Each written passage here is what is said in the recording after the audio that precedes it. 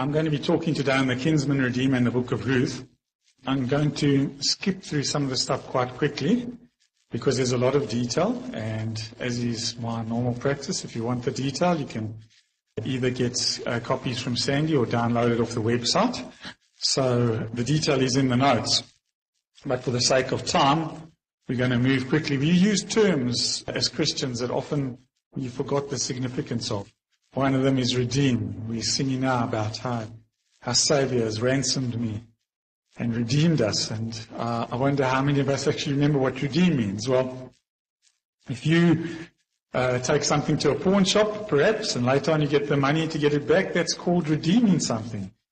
Recovering the ownership by paying a specified sum. Or it can also mean, as we use it in Christian circles, to save from a state of sinfulness and its consequences. Another meaning is to restore the honor, the worth, or the reputation.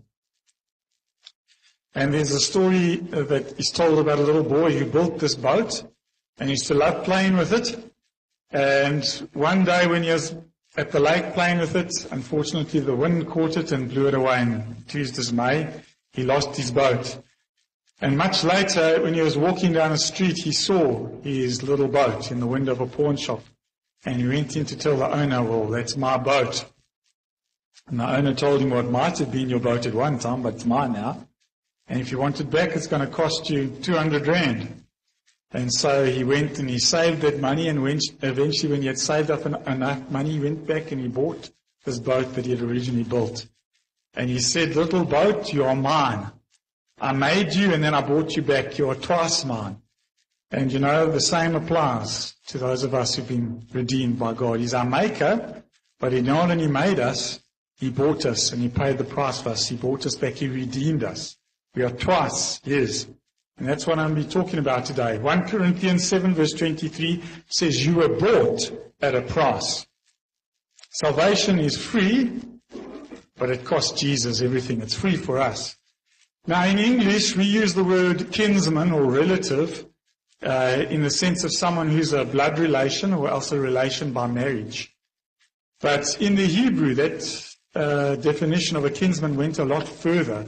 And the root meaning of the word ga'al in Hebrew actually meant to redeem, deliver, buy back, ransom, rescue. And in the Old Testament, the Kinsman Redeemer was the closest male relative, and we're going to see that according to the law of Moses, they had certain rights and responsibilities to act on behalf of relatives who were either in need or financial trouble, or they needed vengeance because of their death. And for the sake of simplicity, I'm going to use 4 L's when it comes to the 4 things you could lose that a Kinsman Redeemer could assist you with. You could lose your land, your property.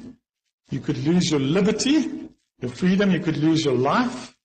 And you could lose your legacy, which was the ability to produce offspring. So we find that in the Old Testament law, Israelite never actually sold the land permanently. If you sold your land, you really just sold the usage of the land. The land returned to you in the 50th year, the year of Jubilee. But if you had actually had to sell your land due to hard circumstances, your nearest relative, we find in Leviticus 25, verse 25, was able to come and redeem what you had sold. They were able to redeem your property if they were able and if they were willing. And we find a case of this that's given in Jeremiah 32, where he says that his nearest relative is going to contact him. The Lord tells him to come and redeem his property. It is your right and duty to buy it, Jeremiah was told. We see in the Book of Ruth as well that Naomi's husband and her sons have died. And so she's obviously in a position where she's either sold her property or is going to lose her property. And we find the Kinsman Redeemer, Boaz, who says, no one has the right to do it except you. He says, speaking to the Kinsman Redeemer, and I'm next in line. They wanted to redeem this property that had been lost. You not only could lose your land, you could lose your liberty. And you could become a slave in the ancient world either by being captured by an invading army. You might have been born into slavery, because if your father and mother were slaves, you were automatically a slave. You're born into slavery. Or you might fall into debt and as a result be sold into slavery to pay for your debt. We see a case of this in the book of 2 Kings, where a woman comes and pleads with Elisha, and we know the story of how he assisted her with selling the oil. But her initial problem was that her husband had died, and her creditors were coming to take her 2 boys as slaves. Could you regain your freedom as a slave? Yes, if your kinsman redeemer, your nearest relative, was able to have the right of redemption, even after you had sold yourself, and they could come and set you free by paying the price. You could also lose your life, and if you lost your life, the kinsman redeemer, remember in the Hebrew, Gaal, it's in that context in the King James they translate it as the avenger of blood. It's actually the same word, kinsman redeemer, Gaal. The avenger of blood. If you were murdered, the kinsman redeemer, your nearest relative, had the right and the responsibility to go and hunt down the person who had murdered you, and they were to get vengeance. And then you could lose your legacy. If you married and you died before having children, the responsibility fell on your brother or your nearest relative to marry the widow and have children, and those children would have your name. You wouldn't lose your legacy if the kinsman redeemer fulfilled his rights. And we find that this is what happened in the Book of Ruth, where Boaz explains to the kinsman redeemer, the first in line, that when you buy the land, you're also going to acquire the dead man's widow. It was his responsibility to do that if he wanted to be the kinsman redeemer. This is also mentioned, remember, where Jesus is asked that question by the Sadducees, where they talk about the fact that this woman marries and the husband dies, and so the brothers keep on marrying her. It was all referring back to this law of the kinsman redeemer. Now, the result of Adam falling was that man lost 4 things. He lost his land, he lost his liberty, he lost his life, and he lost his legacy. What land, what property did we lose? Well, we find that in Psalm 115 verse 16 it says that the earth God gave to man. Remember, he said to Adam, fill the earth, subdue it, rule over it. So the earth was given to man. Yet we find that when Satan speaks to Jesus and tempts him, he offers him what? The kingdoms of the world. And he says, for they have been given to me. Satan says the kingdoms of the world have been given to him. And Jesus didn't correct him and say, no, they were given to Adam. That is because man had his property stolen from him. Satan was right when he said it had been given to me. It had been given to him through the fall, through listening to Satan rather than to the Lord. Man lost his property. He lost the world. And that's why Satan is called by Jesus the prince of this world. And like Esau, who sold his birthright to Jacob, so Adam sold the birthright that we had been given for food. Now, just to remind you, Satan is not in hell at present, as some mistakenly believe. That was taught in the Middle Ages by the amillennialists, who said that the church was going to rule the world, take over the world for Christ, and that Satan was already bound. Satan roams the earth, we see in the book of Job. In fact, he has access into God's presence. In the book of Job, he comes and stands before God. Okay, we find that Paul speaks of Satan stopping them when they wanted to do something. Peter speaks about Satan going around as a roaring lion, adversary, the devil. Jesus speaks to Peter and he says, Satan has asked to sift you like wheat. Who would he ask? He would ask God. And so, as I mentioned, Jesus spoke about Satan as being the prince of this world. He also said Satan has a kingdom. He said if Satan drives out Satan, how can his kingdom stand? So he has a kingdom. Now 1 John 5 verse 19 says the whole world is under the control of the evil one. So this world that was given to us, we lost. Adam lost to Satan. We lost our land. The powers of this dark world. Okay. The ruler of the kingdom of the air, he's called in Ephesians. The God of this world or the God of this age, Paul calls him in 2 Corinthians 4 verse 4. The prince of this world. Satan, as I've mentioned before, doesn't go and spend the night in hell.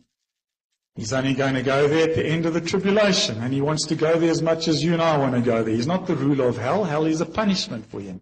And he's not in hell at the moment because we're not in the millennium. We're premillennialists.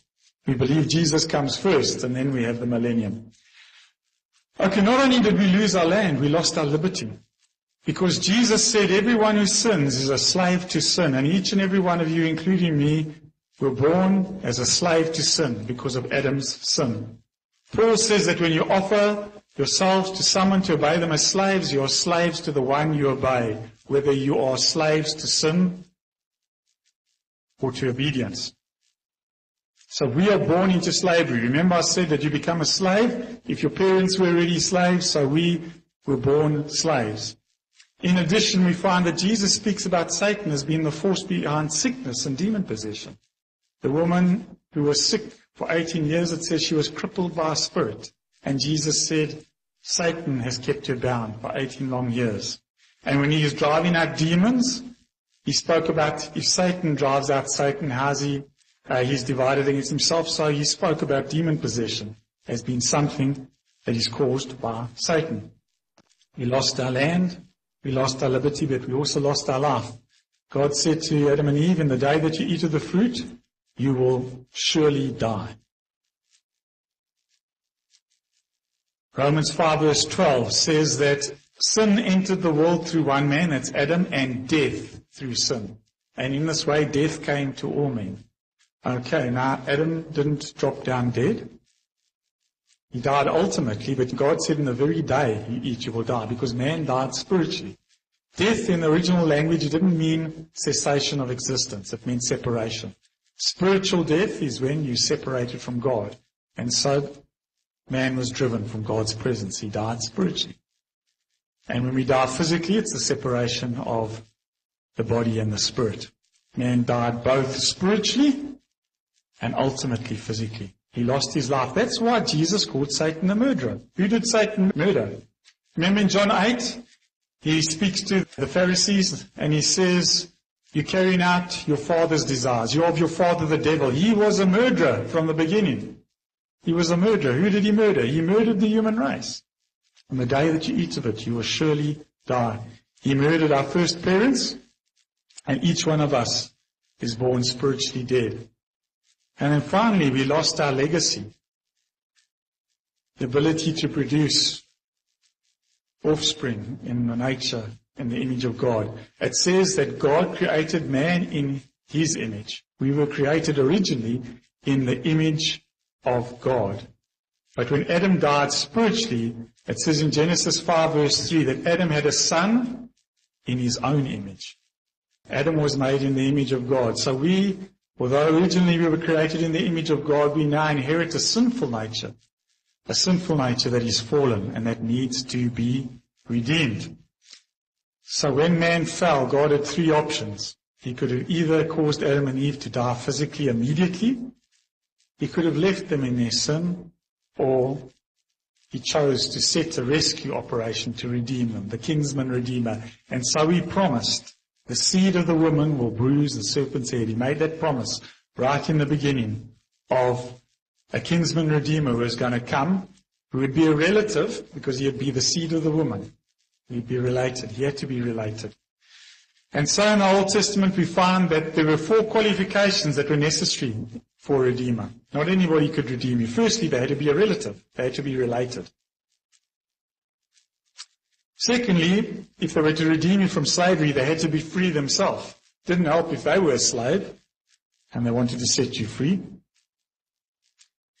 Then they had to be able to pay the price. Maybe they wanted to, but they didn't have the money to purchase. There was also the case that maybe they had the money, but they didn't want to. Depends, I suppose, how well you got on with your relatives. You know, maybe they were happy to leave you in prison or weren't really bothered to try and redeem you. So they had to be able, but they also had to be willing. And we find this in the case of Ruth. There was a kinsman redeemer who was able to, but he wasn't willing. When Boaz makes the offer to him, he's interested in redeeming the property, but when he hears it comes with the wife as well, he loses interest, maybe because she was from Moab. And he makes up some excuse and says he cannot redeem it because he might endanger his own estate. But now each of those qualifications was met in Jesus. Remember, he had to be a relative, and that's why he had to become a man. He had to become a man. He had to be related to us. And so Hebrews 2 and verse 11 says, both the one who makes men holy and those who are made holy are of the same family. So Jesus is not ashamed to call them brothers. God became a man so that he could redeem us. Remember, the seed of the woman. He had to be born of a woman. He had to be a man, else he couldn't redeem us. And so, becoming a man, Jesus established the legal right to redeem us. As God, he was able to, he had the resources to, but he didn't have the legal right to, because he wasn't related. And so he was born as a man to become our kinsman redeemer. Then remember, he had to be free himself. Didn't help, remember, if you wanted to redeem someone from slavery and you were a slave yourself. Jesus, in order to redeem us from the slavery of sin, had to be sinless. He had to be free himself. And he was the only one who met that qualification. It says in Hebrews 4 verse 15 that Jesus was tempted in every way just as we are, yet was without sin. John 3 verse 5 says he appeared so that he may take away our sins, and in him there is no sin. Romans 5:21, God made him who had no sin to be sin for us. He had to be free himself, and Jesus met that qualification. Then he had to be able to pay the price. And Jesus was able in that unique position because he not only was the Son of Man, he was the Son of God. His life was worth the human race. And that's why it says in 1 Timothy 2 verse 5 and 6, the man Jesus Christ, who gave himself as a ransom for all men, he was able to redeem potentially all men. But he not only had to be able, he had to be willing. And Jesus was not only willing, it said that he considered it a joy. Hebrews 12 verse 2 says that Jesus, who for the joy set before him endured the cross, scorning its shame. Why? Because he wanted to redeem us. So Jesus was related. He became a man.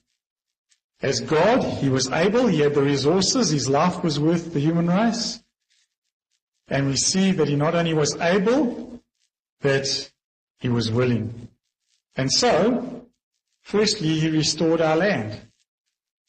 Remember, Jesus called Satan a thief. He said the thief comes to steal and kill and destroy. And Satan, as a thief, stole our property.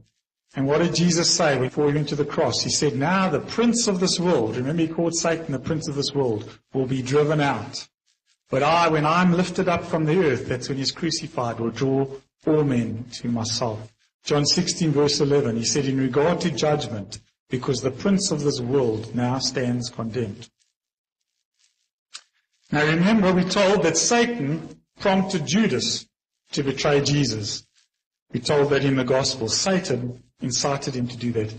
And if Satan had understood that Jesus was redeeming not only our lives and our freedom, but also the property he had stolen, he wouldn't have instigated Jesus' betrayal and murder. He wouldn't have prompted Judas and the religious leaders. And we're told that. 1 Corinthians 2, verse 7 to 8 says, we speak of God's secret wisdom, a wisdom that has been hidden and that God destined for our glory before time began. None of the rulers of this age or of this world, that's Satan and his cohorts, understood it. For if they had, they would not have crucified the Lord of glory. They didn't understand that the Kinsman Redeemer had come back to take back the stolen property.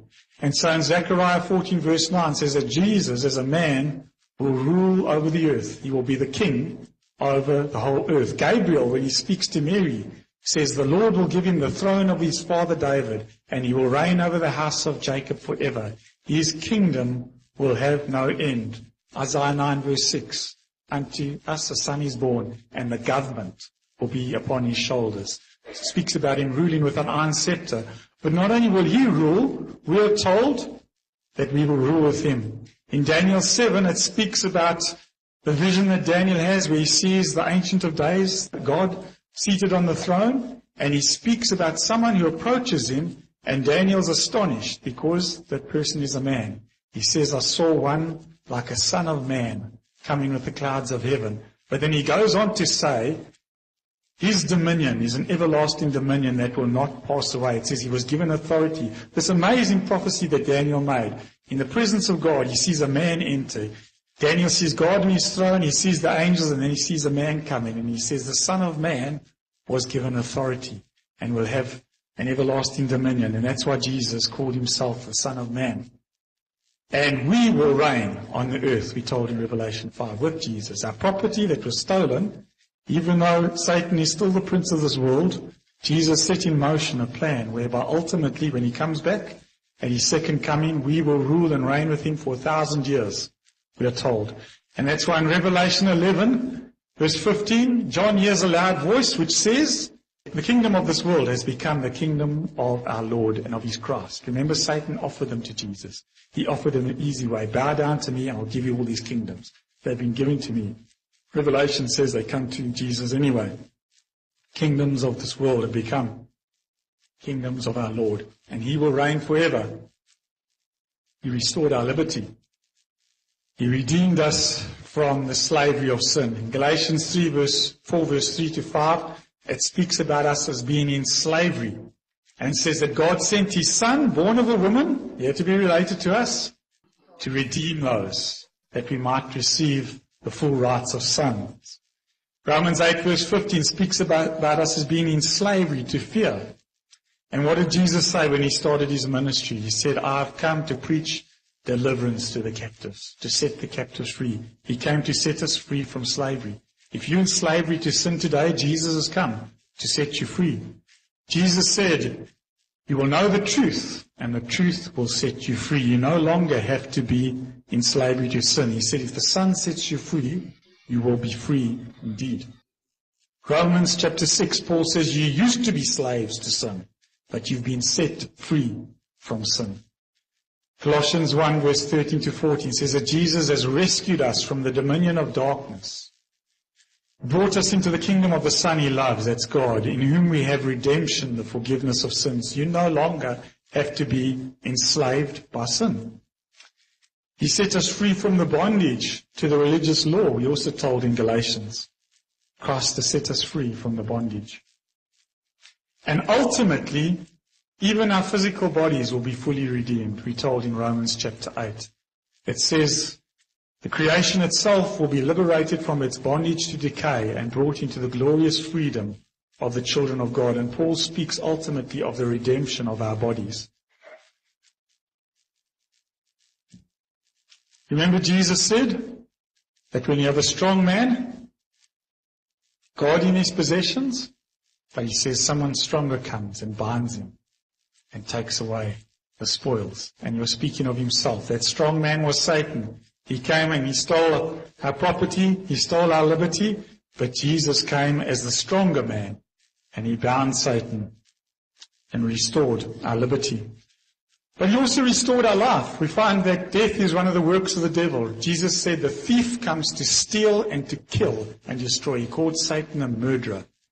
Hebrews 2 verse 14 to 15, it says that Jesus shared in our humanity so that by his death he might destroy him who holds the power of death, that is the devil, and free those who all their lives were held in slavery by their fear of death.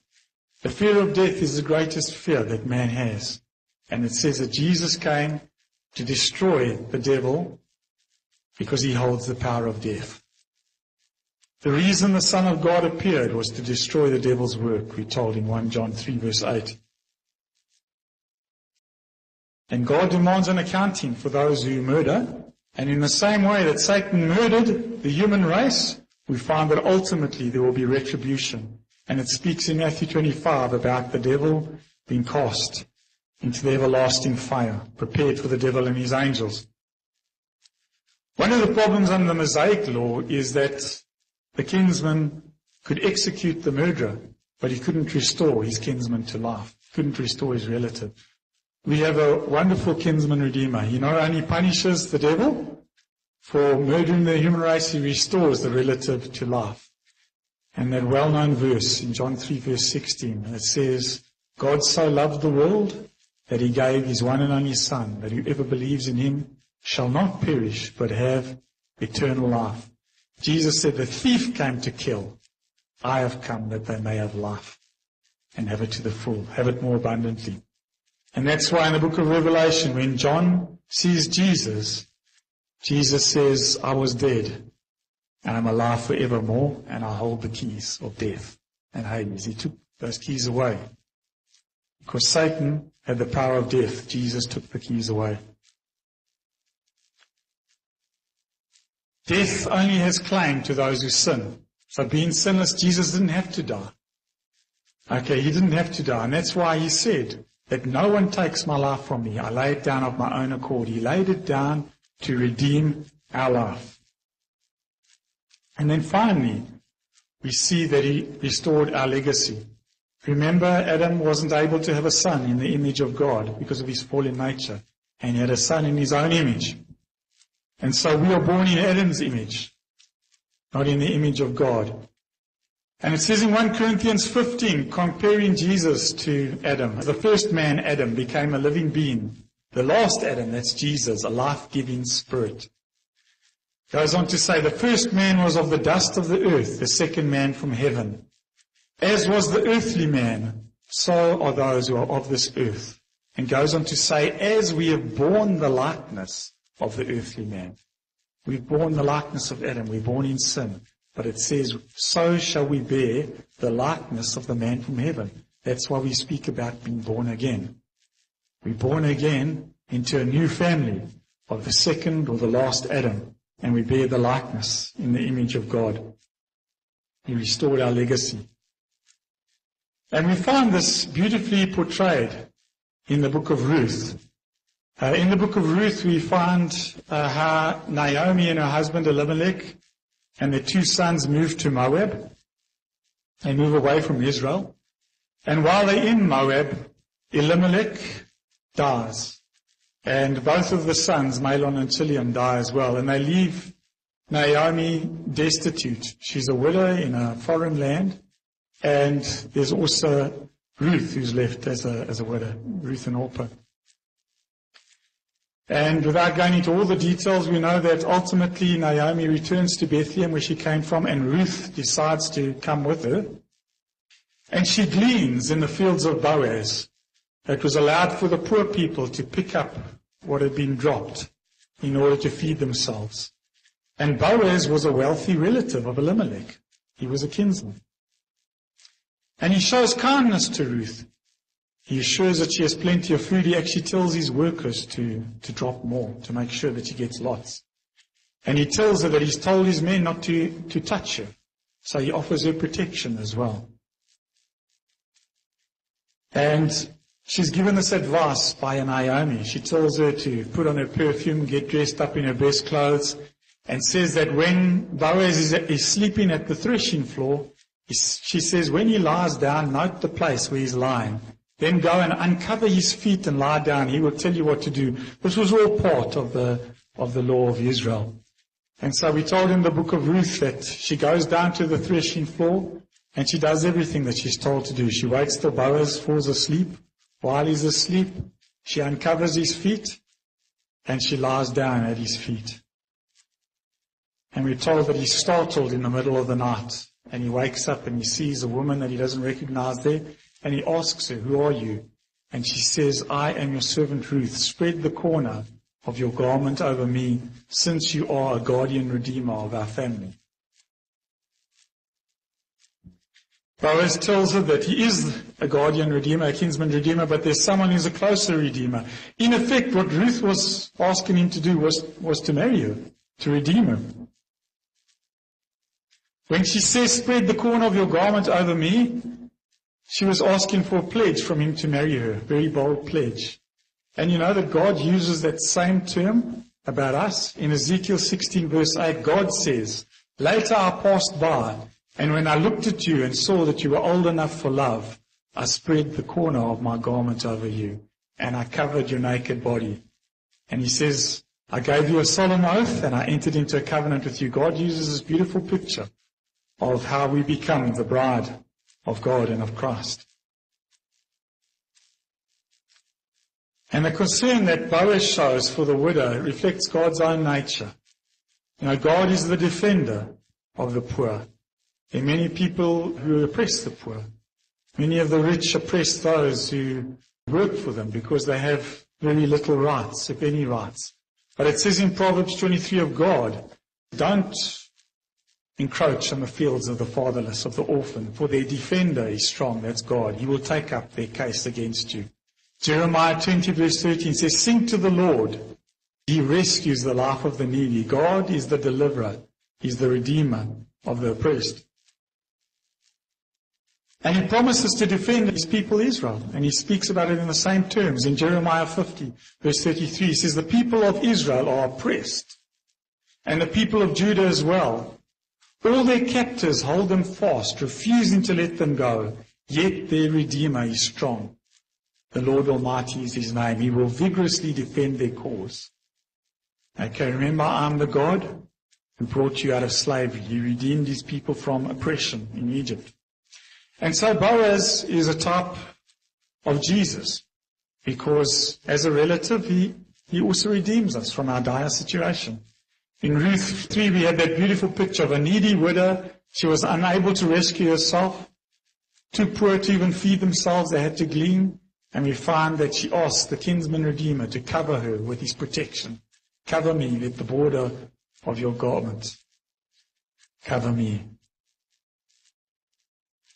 And just as Boaz responds positively to Ruth's cry to help, Jesus is our Kinsman Redeemer. And if you cry out to him today, he too will become your protector. He will redeem you. He will restore your life, your legacy. He will free you from sin. In the same way that Boaz redeemed Ruth. And Jesus started a new line of humanity with those who are born again. Romans 8 verse 29, it says that Jesus was the firstborn among many brothers. John 1 verse 12 to 13 says, to all who received him, to those who believed in his name, he gave the right, not to become God's servants, but to become children of God. Remember what John says? What manner of love the Father has given to us, that we be called the children of God. We are his children. We are sons and daughters. Isaiah 53 is a chapter that is prophetic of Jesus' death. We know that the Ethiopian eunuch, when he was reading it and he didn't understand it, Philip came and explained it to him. When the Ethiopian eunuch said, who's this guy talking about? He's talking about himself or someone else? And Philip explains that Isaiah 53 speaks of Jesus and speaks about how he was wounded for our transgressions, bruised for our iniquities, speaking of the cross. He goes on to say in verse 9, he was assigned a grave with the wicked. Remember, he died among thieves. And with the rich in his death, he was buried in a rich man's tomb. Though he had done no violence, nor was any deceit in his mouth. Yet it was the Lord's will to crush him and cause him to suffer. And though the Lord makes his life a guilt offering, he will see his offspring. So Jesus will have not a physical offspring, but a righteous spiritual offspring. He will see the light of life, speaking of his resurrection, and he will justify many and bear their iniquities. Beautiful prophecy of Jesus. He will see his offspring. We are his offspring. It says he became the first of many sons of God. And so, folks, to tell you, once again, it's good to be reminded of these things. There was a price to pay for salvation. Often because we receive it freely, we forget how much it cost.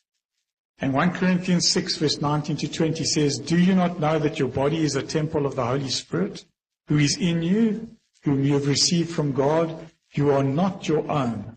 You were bought at a price. Therefore, honor God with your body. I spoke a couple of weeks ago about that beautiful picture Jesus gave of himself, about the man who found the treasure, and the treasure we saw was not Jesus, the treasure was us. The pearl was not Jesus, the pearl was us, because he speaks about a man, once he had found that pearl, once he had found that treasure, he went and sold all that he had, and he bought that field. The other man, when he saw the pearl, sold everything and bought the pearl. Jesus sees us as a treasure, as a pearl, and he sold everything. We didn't sell everything. He sold everything and he bought us, he purchased us. And the redemption price was his blood. 1 Peter 1 verse 18 to 19 says that you know that it was not with perishable things, such as silver or gold, that you were redeemed. You were bought back. You were lost, but you were redeemed. And how were we redeemed? At the precious blood of Christ, a lamb without blemish or defect. Ephesians 1 verse 17 says, in him we have redemption through his blood, the forgiveness of sins, in accordance with the riches of God's grace. In Acts 20 verse 28, Paul says, be shepherds of the church of God, which he bought with his own blood. Romans chapter 3 speaks of this redemption as well. We are justified freely by his grace through the redemption that came by Christ Jesus. Maybe you see it in a different light now. When it speaks about redemption, rather than thinking of it as a theological term, that very word implies that we were lost. And Jesus came to buy us back. We were originally his, and he bought us back. God presented him as a sacrifice of atonement through faith in his blood. And so with that in mind, we can appreciate those scriptures so much more. Luke 1 verse 68. Praise be to the Lord, the God of Israel, because he has come and redeemed his people. Galatians 3 verse 14. He redeemed us in order that the blessing given to Abraham might come to the Gentiles through Christ Jesus. Titus 2 verse 13 to 14. It's Jesus Christ who gave himself for us to redeem us from wickedness. And then finally Hebrews 9 and verse 12, where it speaks about Jesus as a high priest going into that heavenly temple with the blood, his own blood. He did not enter by the means of the blood of goats and coals, but he entered the most holy place once for all by his own blood, having obtained eternal redemption. And then we are told that he's given us his Holy Spirit as a deposit guaranteeing our redemption. If you go into a shop, you might sometimes put down a deposit. And that deposit is in effect you saying, I'm serious about getting this. In fact, so much so I'm putting down a deposit. I'm going to come back and redeem that item. And so he's given a deposit as well. And it speaks of his Holy Spirit. Having believed, you were marked in him with a seal, the promised Holy Spirit, who is a deposit guaranteeing our inheritance until the redemption. Remember, although he's redeemed us from sin, he set us free from sin. We know that we do still fall and we still sin. We know that although he redeemed our property, it's only ultimately in the millennium that we will receive it back. Although he redeemed us from death, we still get sick and die. But ultimately in the future, he has promised us eternal life. So in order to show that he's serious about it, he's given us a deposit. And that deposit is his Holy Spirit. Ephesians 4 verse 30 says, do not grieve the Holy Spirit of God, with whom you were sealed for the day of redemption. So just to remind you, you could lose your land, your life, your liberty, and your legacy. And we lost all of those. We lost the land that was given to us. We lost our liberty and became slaves to sin. We lost our life, died spiritually, separated from God. And we lost our legacy, the ability to be sons and daughters in the image of God. And Jesus came, and we saw that Jesus was a relative. He was born as a man. But he not only was a relative, he was also God. So he had the power to redeem us. He was willing to redeem us. He was free himself. He was free from sin. And he not only was able, he was willing. And he's come and he's promised us, he's given us that deposit, which guarantees that one day we get him our land back. We will rule with him over this earth. He's given us our life back. We are restored that relationship with God. He's given us our liberty back. And he's given us our legacy, that we can be sons and daughters of God. Folks, I know that most of you probably already have made that decision to follow the Lord. But if you haven't, or perhaps you haven't understood it, I want you to realize this beautiful picture that has been given us of how much it cost Jesus, how much he loved us. The story of romance